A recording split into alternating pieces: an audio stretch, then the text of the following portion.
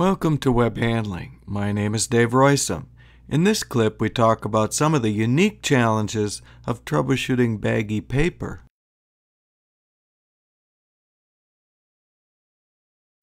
While every web might make claims for unique troubleshooting challenges, the case for paper is quite strong. First, we have hundreds of forming elements on any machine. By forming element, I don't just mean that a component touches the web, but that it is also known to or intended to change the web.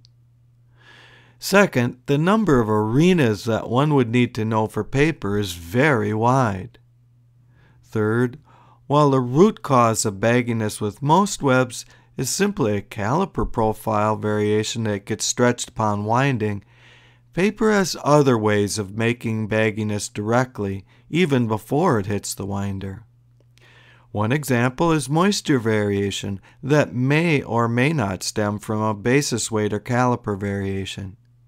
Finally, if that were not enough, trials and errors on paper machines are extremely expensive, something like $20,000 per hour on a wide modern machine.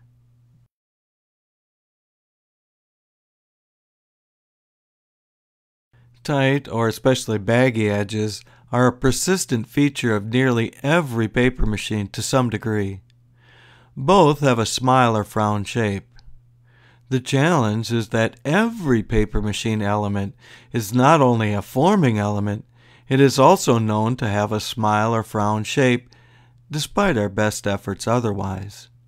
This means that no elements can be eliminated by the shape argument. In addition to components, the web itself has a frown shape with respect to CD stresses on most machines. The stresses in the middle are biaxial, while the ends must be uniaxial, as determined by mechanics. This is called unconstrained drying, and results in the ends being different even if the paper machine components were dead level in every other respect.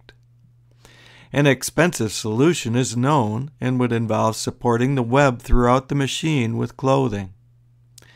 Until recently, that was about all that was known about edges with respect to bagginess. However, groundbreaking work by Frédéric Perron of FP Innovations showed the relationship between drying profile history and edge problems, as well as the solutions. This I reported on a clip in an earlier Baggy Web series.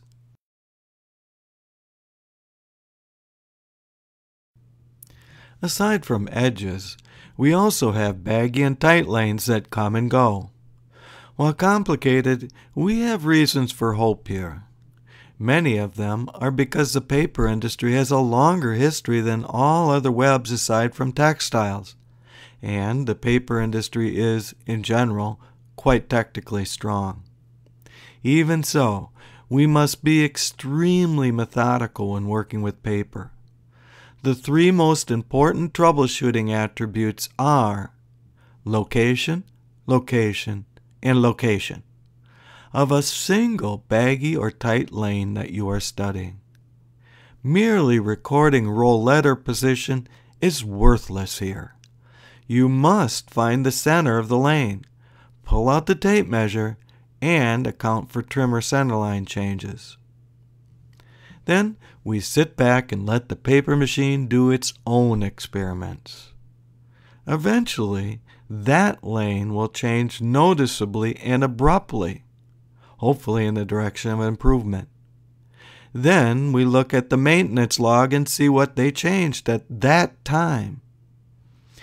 Examples might include headbox lip honing, wire changes, felt changes, shower cleaning, roller grinds, and so on. Note, we treat each lane separately for diagnostics because two adjacent baggy lanes that look and measure identically could have different root causes. In troubleshooting language, bagginess is an effect or outcome. It is not a cause. Yes, this is a bit of work to pull out the tape measure, But there is really no getting around it, because bagginess is not measured directly by any other instrument, including your expensive scanner, but rather only observed with our eyes. Our eyes are more than sensitive enough for this, especially if you construct a nice light box or other control lighting. What our eyes lack is simply a quantitative location information that we can get from a tape measure.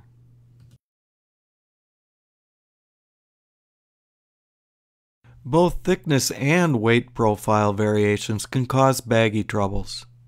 However, unlike many other materials such as film, rubber, foil, and so on, paper does not have a direct relationship between thickness and weight. While increasing thickness tends to increase weight, the ratio is not 1 to 1.000, as it is with incompressible materials.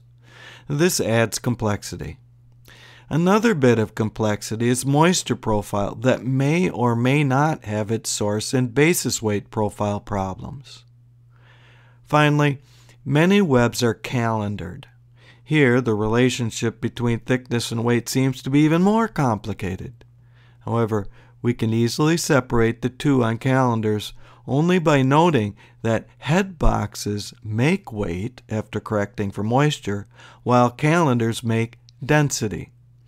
This presumes that you have sufficient resolution of your weight and thickness measurements to be able to pick up a percent or so that a fussy winder might complain on.